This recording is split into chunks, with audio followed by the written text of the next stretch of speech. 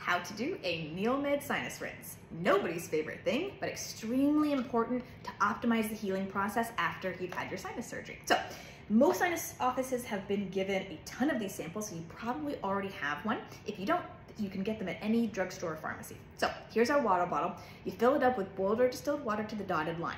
It needs to be distilled, ultra filtered, ultra clean water, because we don't want to introduce anything from tap water, potentially like chemicals or bacteria, into those freshly operated sinuses. You can microwave the water for 5 to 10 seconds. It warms it up a little bit, and that tends to be more comfortable than straight cold water. And then you dissolve in one of these little salt packets. You can buy these individually, but they also come in the kits for a couple of rinses. So put your finger over the spout, give it a little bit of a shake to really dissolve in and form that saline solution.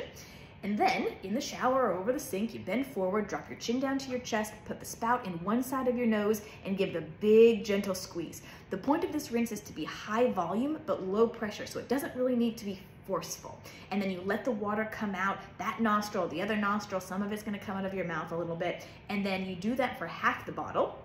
Switch to the other side and do the same thing to use up the remaining half of the bottle. This is gonna rinse out bacteria, clots, mucus, crusting that's having a tendency to accumulate and form around those freshly operated sinuses. If you leave that in place, it can scar down and close out the sinuses that have just been opened up.